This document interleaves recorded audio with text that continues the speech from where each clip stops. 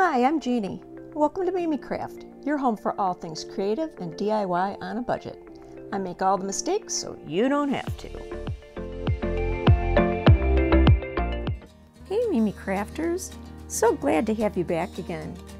If you like what you see today, please take a minute to hit the thumbs up, and if you haven't already, subscribe to my channel. Now on to the video. First project today is going to be some wall decor. You'll start by gluing together 4 sets of 3 blocks glued end to end.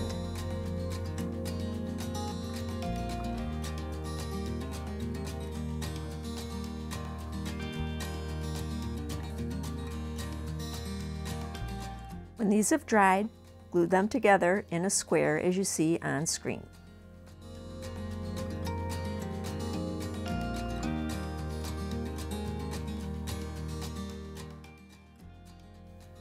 Whoa, new background. Sorry about that. Next, you're going to glue together 16 sets of 2.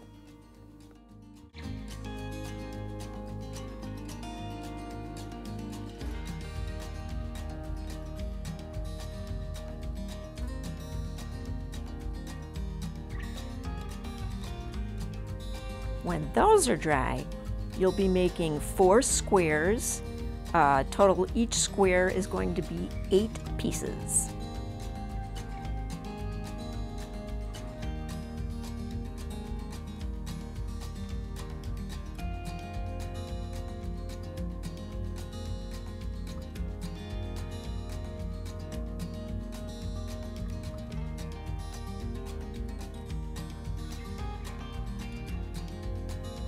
With 4 blocks, make 1 square.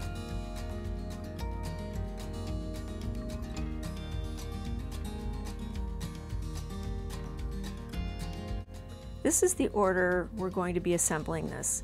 Take the largest square, the one that's 12, and you're going to be gluing 2 of the 8 block squares on top of that. You want the points to meet in the middle. The upper and lower squares should be the same side, and the side-to-side squares should be the same size. I hope you understand what I mean. And you can see that because it's on top, you're going to have to put 1 block under each corner on the outsides to keep it stable. And there I was just cleaning up some glue. In the very center, you're going to glue on the 1 4-sided piece. Make sure that it's absolutely centered.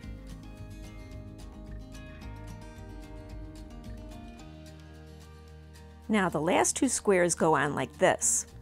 And in order to support those, you're going to have to put 2 blocks underneath the outside corner to keep it level. You'll understand what I mean as you're making it.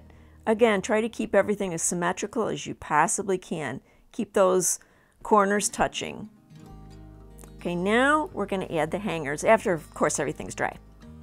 And what I used for this was a 1-inch piece of twine.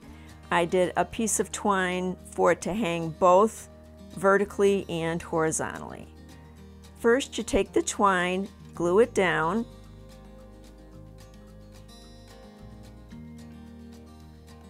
and then flood it with hot glue over it just to make it real secure. These are real lightweight, so this should hold real well. And here I'm doing it so that this can be hung horizontally as well.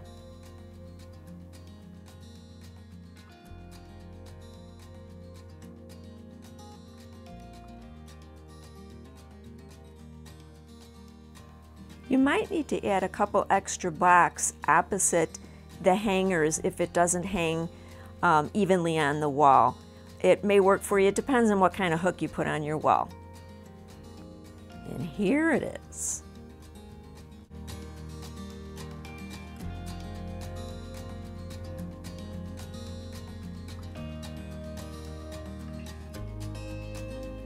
And here's its twin. And here it is after a couple beers.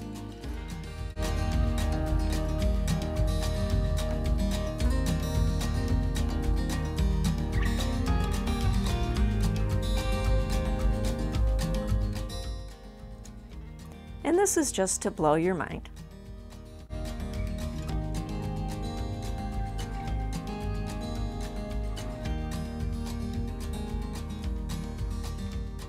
Project number 2 is another wall decor piece that will require 60 tumbling tower blocks. Woo, background change. Glue together 4 sets of 5 end to end.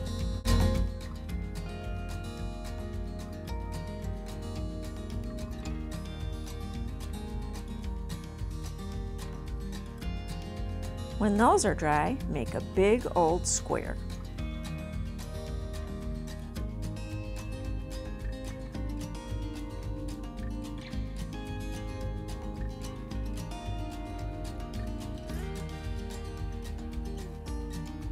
Glue 4 sets of 4 together. When those are dry, make a less big old square.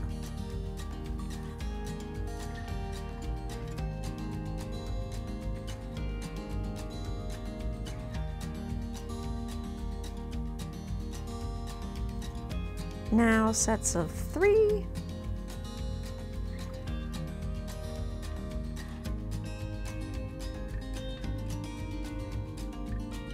Four sets of 2.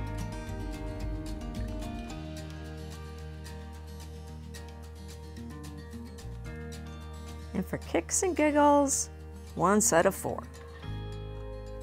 I wish I could explain the changing backgrounds as my summer home and my winter home, but I'm without excuse. Place the squares inside one another like this, and we're going to do a dry fit here. Just keep rotating them. I did mine to the right until they touched. You can do yours to the left if you want. And once I was satisfied with that, I took it apart, and this time when I put it back together, I put wood glue directly on each corner.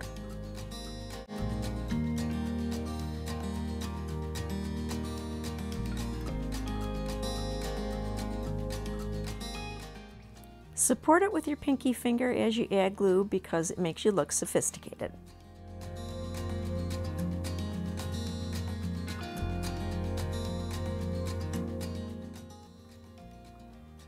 Place it down. Turn it all the way, whichever direction you'd like here I'm doing it to the right, and hold it firmly in place. And then I went back and reinforced all those joints with a little bit more glue because I was feeling nervous about it. Turned out it held really well. Here's the next one. I think you get the idea here. Just keep going till you get down to your last one.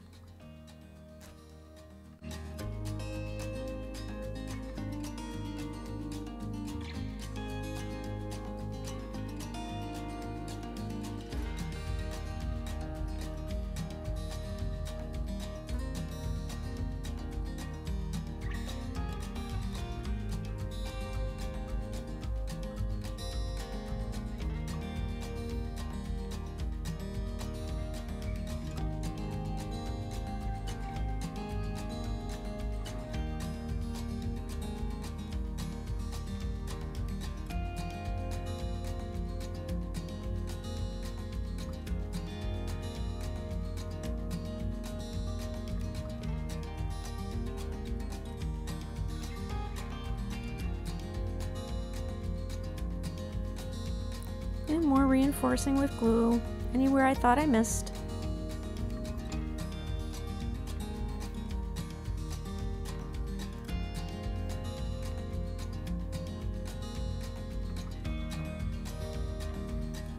And then make sure, I'm using a toothpick and a little bit of cotton here, make sure that you clean up all the extra glue because even though it's clear, it does dry shiny and it shows.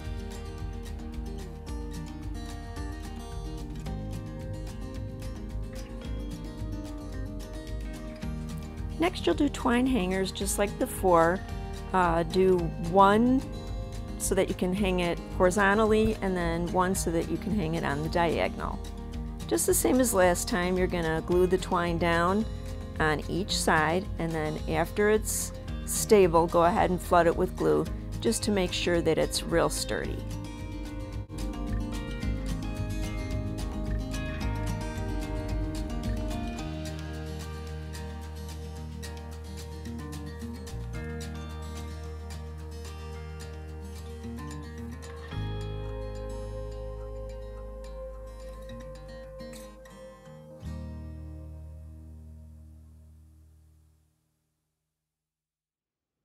And this is how this one turned out.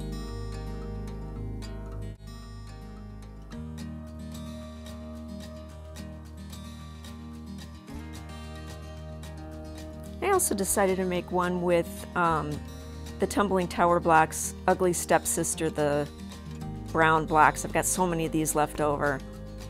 So pretty much the same sequence, 5, 4, 3, 2, 1. Sorry the footage is so, I don't know, what would you call it? Jumpy? Hopefully it doesn't make you sick to your stomach.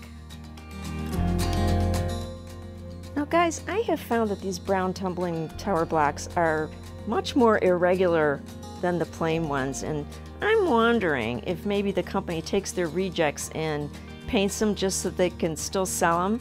Tell me if you're having the same problem. If you would, please just pause, take a second, and leave me a comment to let me know if you notice that as well. This time I glued them so that they were all like bunched up into that lower right corner, which could be any corner you want. Here I'm showing you how it looks hung every possible direction. I actually put 8 hangers on the back of this, 4 sides and 4 corners. I did the twine hangers, by the way.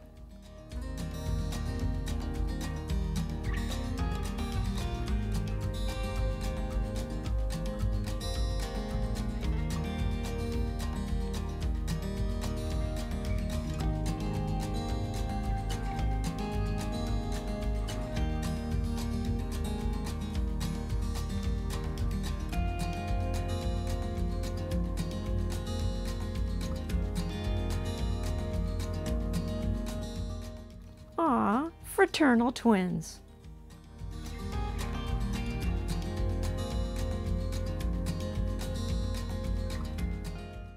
Project number 3 is either a small or large lantern. The small one is 110 blocks.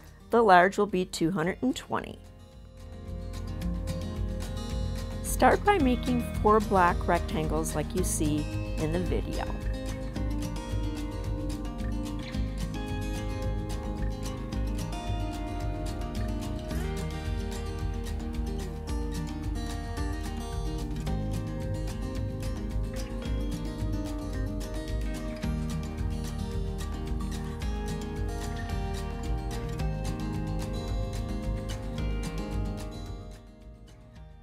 Next, make 4 letter L's.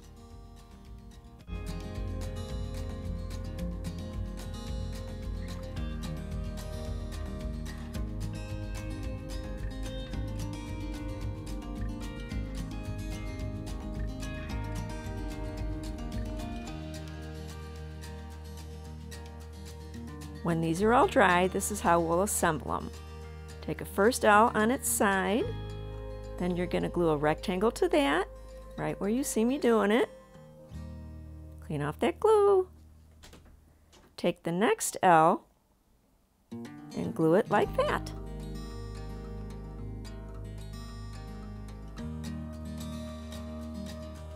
Make another one just like it. When it's dry, flip it over so they're mirror images. You're going to take 2 blocks and put them in the middle to connect things. Just like that. No way to explain it, you just gotta watch. And that is one side. You're gonna make 3 more of those.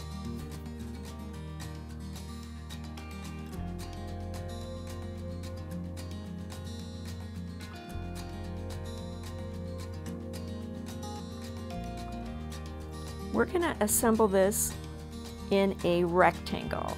So just follow the gluing pattern I'm doing here. You're going to start with one side down and then glue the left and the right up on top of that one.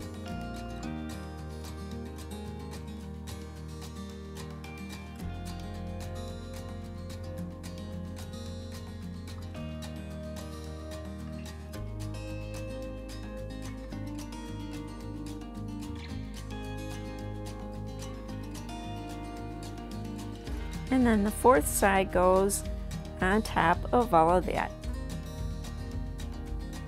And when you're done putting that on, it's a good idea maybe to put some weight on it. Here I am making sure that all the corners are exactly equal, and then I took a book and just put it on top of there while it dried. And it looked like that. The lid will take 38 blocks.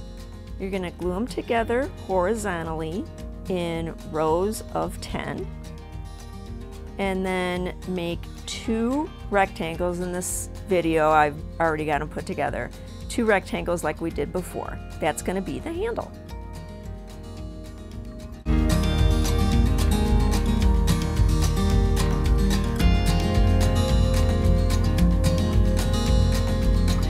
Glue 1 rectangle in the middle. I counted 5 and 5 so I could find the center. And then I glued it down. And I had those long sides going horizontal in the same pattern. And then I just glued on a second layer because I just thought it would give you a little bit, something a little bit more to grab onto.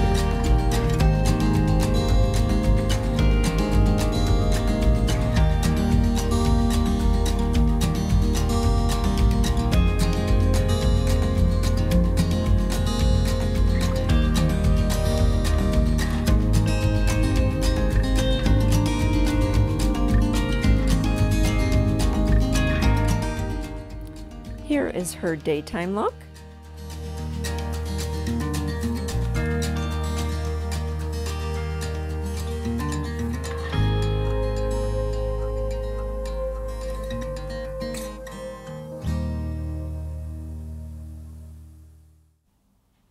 And her look for a night out on the town.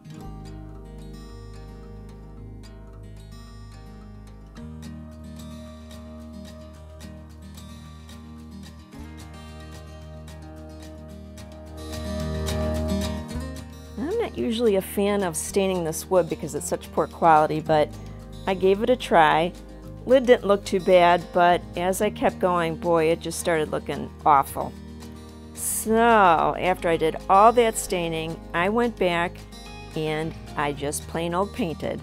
And ironically, the blocks ended up looking just like the ugly stepsisters to the original blocks, the brown ones.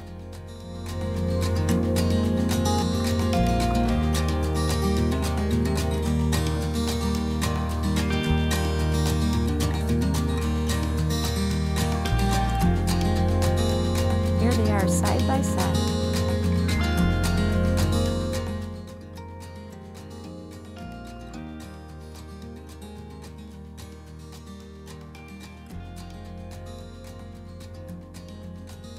Now this was actually my original idea for the lantern. I wanted this size and I wanted to try something two-tone.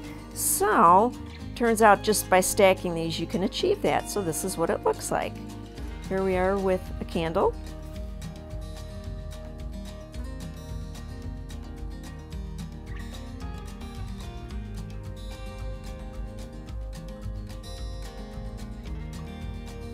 And here we are with some fairy lights.